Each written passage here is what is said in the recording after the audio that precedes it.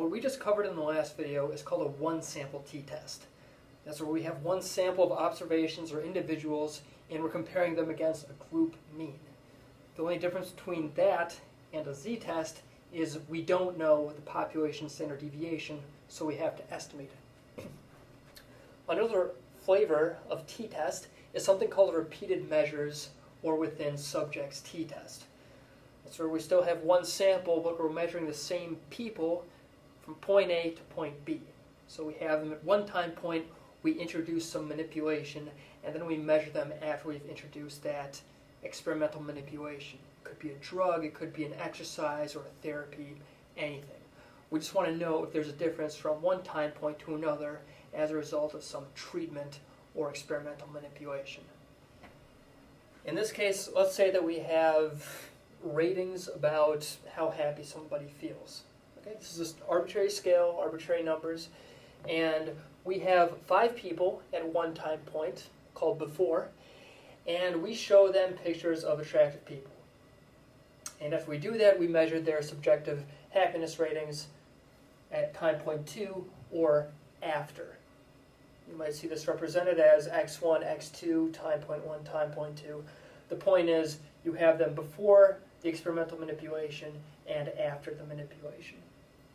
So we have all of our numbers, and with this type of t-test, what we're interested in is the difference for each individual. So for each individual, we have their score before and after, and we take the difference between those two scores. So we have a third column right here called D for difference, and we simply take the difference from before and after. So subtract the score before from the after value, and in this case for subject 1 we get 28. Let me try that one more time. 31 minus 28 is 3.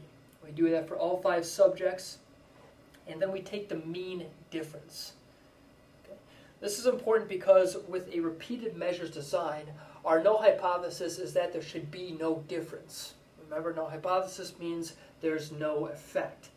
So in that case, we would suspect that on average, there shouldn't really be a meaningful difference from time point 1 to time point 2.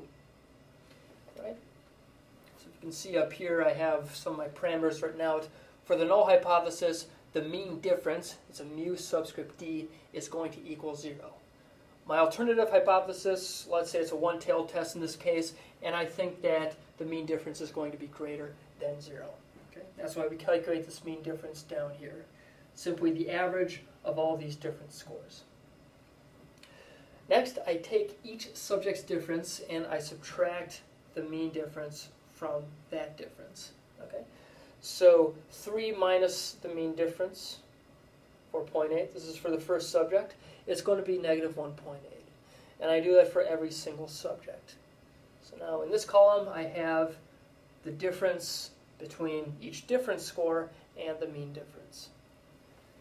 Lastly, I want to take the sums of squares of all of those. Okay, so I simply take the square of each of these values I computed in this column, and I add them all up to get the sum of squares term. This gives me some estimate for the variance in my sample, and I can use that to estimate the population variance.